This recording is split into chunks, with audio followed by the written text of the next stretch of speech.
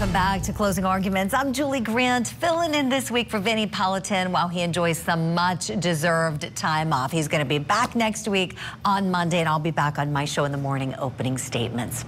We begin this 9 p.m. hour with not one, but two huge verdicts in the Take Care of Maya civil trial. Let's take a listen together to part of that first emotional verdict.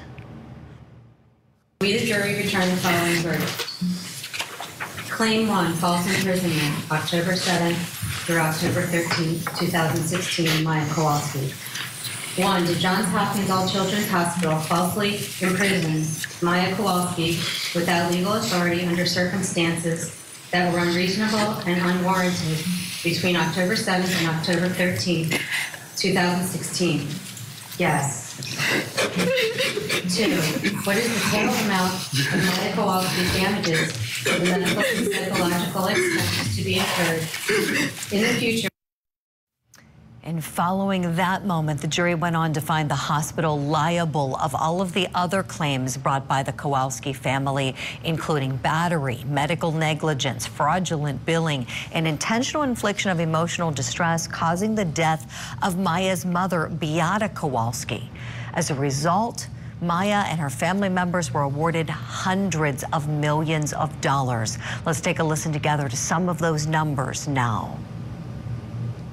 $2,496,000, $3 million, $67,200, $1,400,000, $3 million, $561,298, $15 million, $4 million, $8 million, $8 million, $11 million, $22 million, $50 million.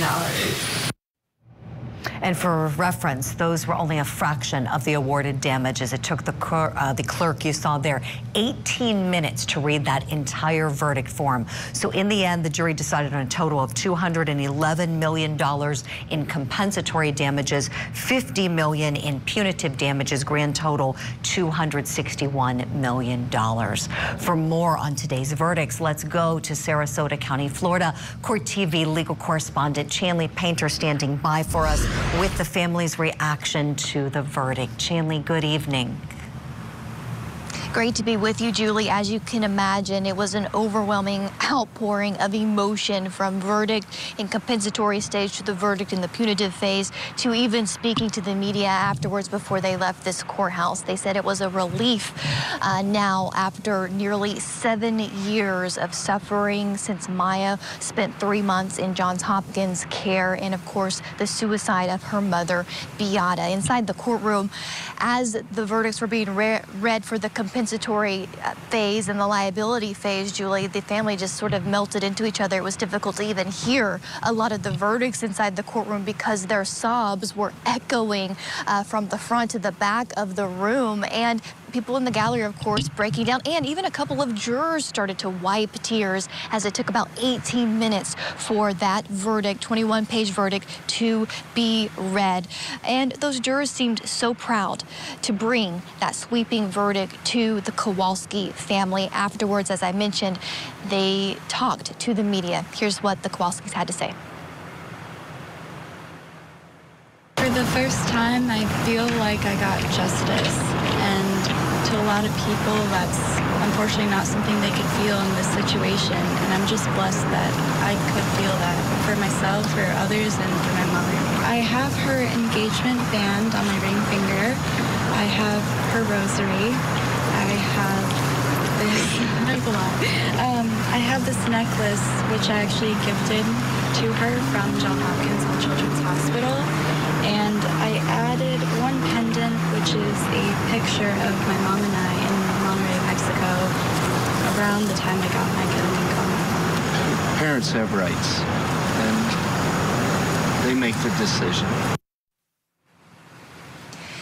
You see, Jack is saying that this case to them was about parental rights and making decisions for the health care of their children, but also they said, Julie, that this was vindication for the family, that Beata was right all along. Chanley, tell us, after The first phase of the trial ended, then things moved pretty quickly into the punitive phase. You were there covering it. How did that go? Take us kind of back to the courtroom at that moment in time and what the jury was then tasked with, please. Sure, a much shorter phase. They indicated on the original verdict forms for the claims of false imprisonment and battery that punitive damages or damages to punish the hospital or deter further actions of the sort were warranted in this situation. So as a result, both sides were able to re-give opening statements and call witnesses. And again, a battle of the experts with the plaintiffs calling its expert, CPA, if you will, to talk about this hospital's income and evaluating that they could actually afford up to $1 billion in punitive damages. But then on cross-examination, the defense tried to poke some holes in that. Let's watch. Mr. Heath, you've known Mr. Anderson for what, 20 years? Yes. You guys were hugging and high-fiving in the hallway, weren't you? What do you mean? I saw you hugging and high-fiving Mr. Anderson in the hallway. I high-fived him. And if they sold property that they may hold in Sarasota, Florida, where they were going to build a clinic to, for example, take care of children dying from cancer to pay this award, that would hurt the community, wouldn't it? Objection. In the defense's case, its expert, the CFO of the hospital, tried to reframe a different picture of the finances of the hospital. Ultimately, here's what the jury decided. Let's watch. We, the jury, return the following verdict in regard to punitive damages. Claim 1A, false imprisonment between October 7th and October 13th, 2016, Maya Kowalski.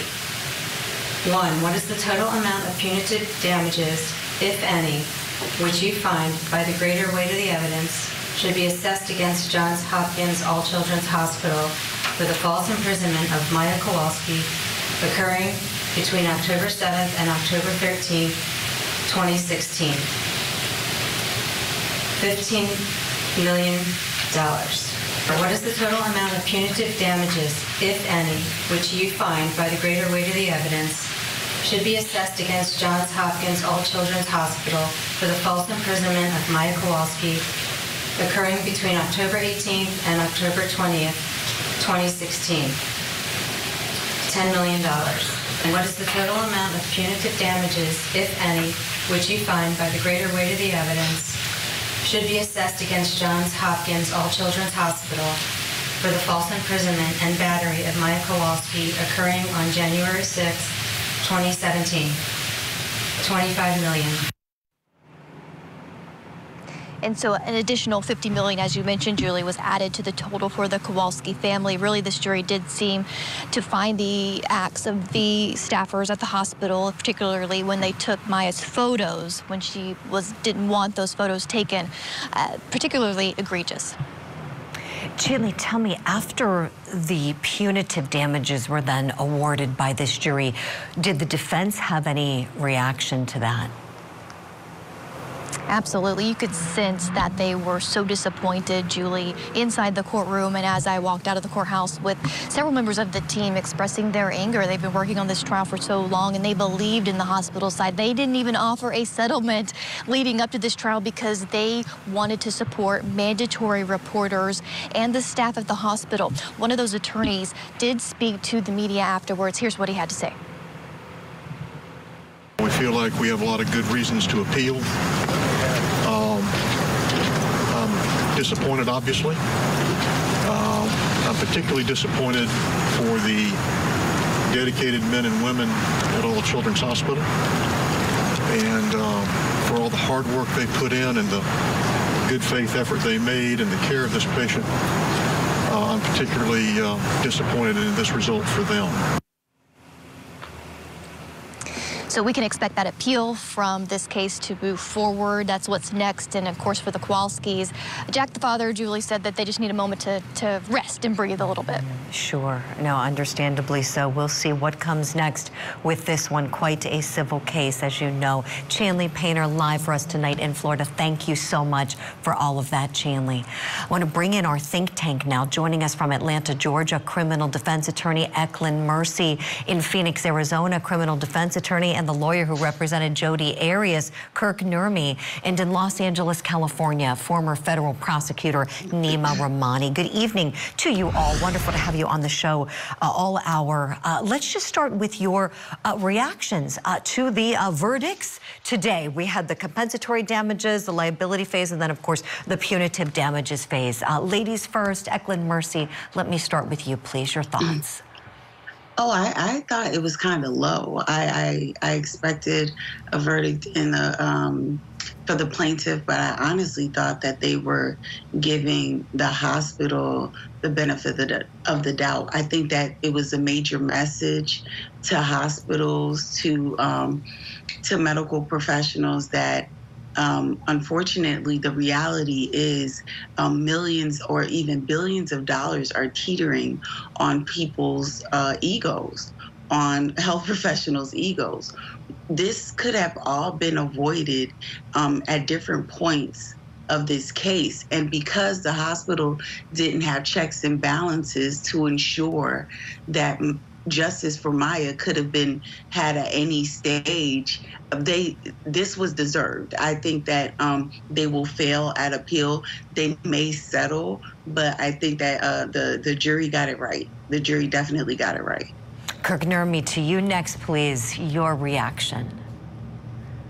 I agree with Eklund, and especially when it comes to punitive damages. I thought after that, direct verdict or the actual damages, the punitive would be much higher. But, the hospital's trying to wrap themselves up in this mandatory reporter protection, and they want to appeal and they want to protect that right. But, Julie, they seem to be overlooking, I think this is something hopefully the jury probably keyed in on, is the idea that how can following a doctor's instructions and prescription, even if you believe it's wrong, even if you believe the diagnosis is wrong or the ketamine is wrong, how can that be abuse? How can that be abuse? And that's the conclusion Dr. Smith made. She says, I don't care what this treating physician says. I've decided this is abuse. And that got the whole ball rolling. That got the separation from her mother, and ultimately, as the jury concluded, this suicide. So I think every single penny was deserved. And like Eklund, I'm surprised they didn't get more. Nima Rahmani, last but certainly not least, your reaction to the jury's verdicts this day. I think it's a righteous verdict, and the hospital should have settled like the other defendants did. They settled for $2.5 million, which was getting out cheap. These were some of the worst witnesses I've ever seen in a civil case. Righteous doctors that were unwilling to admit they did anything wrong. But I want to raise an important point on appeal, and I have to respectfully, I think, disagree with Eklund, not because I think that the hospital has a good basis to appeal on the merits, but Florida has some pretty strict caps on medical malpractice damages. $500,000 for cases not involving death, $1 million for cases involving death. Now, I know there's a lot of other claims here, intentional torts, and the plaintiff's lawyers are trying to get around those caps.